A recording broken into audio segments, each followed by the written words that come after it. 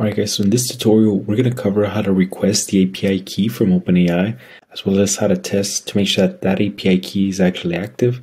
If you watched the previous video, you're able to set up your environment to get started with working with CrewAI. If you're interested in working with this framework or this tool, I suggest you go back and watch this video. I'm going to leave the link below. Today we're going to go ahead and get started. Now I know requesting an API key may seem quite simple, but again, I'm doing this tutorial so that anybody that's a beginner, it doesn't matter if you've done this before or not, you'll have a very clear-cut way of understanding how to do this on your own. And yes, my intention is to basically hold your hand through this. The reason being that I think a lot of people watch these tutorials, but because of some of the more tedious steps or maybe some of the things that might seem a little bit ambiguous in the tutorials, people decide just to not do the project altogether. So my goal here is to basically show you step by step how to do every little thing. So first thing we're going to do is we're going to go ahead and go to OpenAI and request our API key.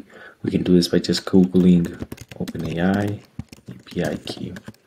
First link is going to take you to the OpenAI page and just go to sign up, and here you're going to enter your email. To log in, you're going to be able to set up your profile here, so just put your name and your organization name. You don't really have to do that, and just agree. And this is what the OpenAI page, the platform page for them, where you can kind of like start messing with getting the API key stuff, is going to look like. Now, there are going to be a couple things you're going to have to do before you can use the API keys. So if you click this left menu, you'll see this option says API keys. Here, you'll be able to start generating your API keys, but first you have to verify your phone number.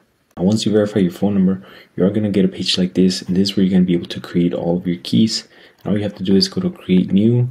You're going to set the permissions you want. Usually you're just going to leave it in all, and then you'll be able to generate a new key. The other thing that's going to be really important for you to be able to set up these API keys is you're going to have to set up your billing. So for that, you're going to go to settings and then click billing. Now, as you can see here, I have a credit balance of $10. So what that means is that I paid $10 ahead of time. That way, any API calls that are made will just be charged to those $10 that I prepaid ahead of time. So if you've never worked with APIs, basically what an API does is it gives you permission to use the technology of the application, the company that you're working with, and really they're just going to charge you a little bit of money for any time you use their services. So if you have a ChatGPT account, every time you make a request, every time you ask it something, those are API calls you're making, but you're doing it with their user interface. Now, you could make your own custom application and do what's called have ChatGPT on the backend, right? Which is kind of like how CrewAI works. Because you are using OpenAI's technology for your application, you're going to pay a little bit of money so that you have that privilege. Now, it doesn't cost a lot. It's only going to cost you a few cents whenever you use a CrewAI application. But that's the reason why it's super important that you keep your API key secret. Because if you saved your credit card to the account and you gave your API key away to someone,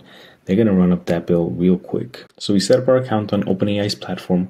We verified our phone number. We added some credit to our balance so that we can make API calls. And now we want to make sure that our API keys are actually working. So you're going to go back to API keys. So now that you set up your API key and set up your billing, we're going to go ahead and test out your key. So you're going to go to documentation down here. From here, you're going to click where it says API reference at the top. And here you're going to get a brief overview on how you can use the API keys for OpenAI. So the main thing we're going to do is we're going to check the authorization. So just to make sure that whenever you make a request, your key is actually working. And this here shows you a short example of how you can make that check. So we're going to go ahead and do that. So on VS Code, we're going to do this on your command prompt. I'm going to copy this command, and here, again, after authorization bearer is where you're going to type in your API key. I'm just going to block that out because at the end of the day, you're just going to use your own key, and this key isn't going to be available anymore. And when you run this, if you hadn't set up your billing, or if you mistyped the API key, or there's an extra space, you're going to get an error like this. So this error tells you that it's an invalid API key. So after you check to make sure that you type the key right, to make sure that you set up the billing correctly, you're going to try again with a different API key. And if you are using a valid API key, you're going to get a way longer response that basically tells you what's available for you to use. Here you can just see that it's just the names of all the models for ChatGPT. So that's it for today, guys. Just a very quick overview on how to get your API key, how to set it up on your account, and how to test it out to make sure that's a working key. On the next video, we're going to go through how we're going to actually set this up in our project. I just wanted to make sure that this was covered because I feel like when people watch some of these tutorials, they don't actually do them themselves because they skip some of these parts that might seem like a little bit time consuming, a little bit tedious, or just overall kind of boring. Thank you so much for watching, and I'll see you in the next one.